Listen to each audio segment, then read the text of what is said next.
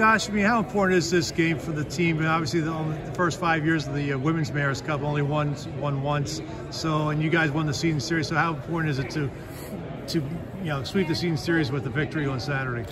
Yeah, I think we're playing for a trophy, right? I think anytime you're down in a series 4-1 in a Mayor's Cup series, having some positive results against RPI earlier in the season, certainly we want that trophy. We want to come back to Schenectady with some hardware for sure. So I think it's very important for our group.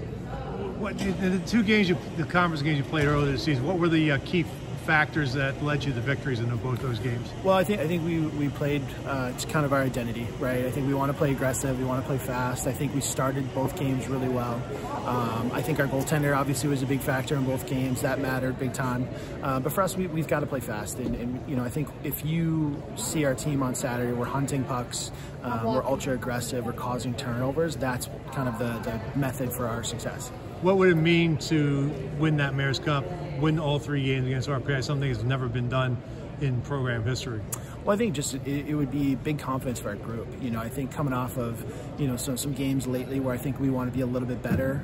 Even coming off the game on Friday against Dartmouth, we want to perform a little bit better than that. So I think just to be able to win a trophy, to build some confidence for our group, going into a nice stretch of games where we have 3 games in 4 days the following week is massive for our group's confidence. What happened at Dartmouth game, and what do you have to do to correct the mistakes from that game? I just think in that game, I don't think we competed as hard as we wanted to.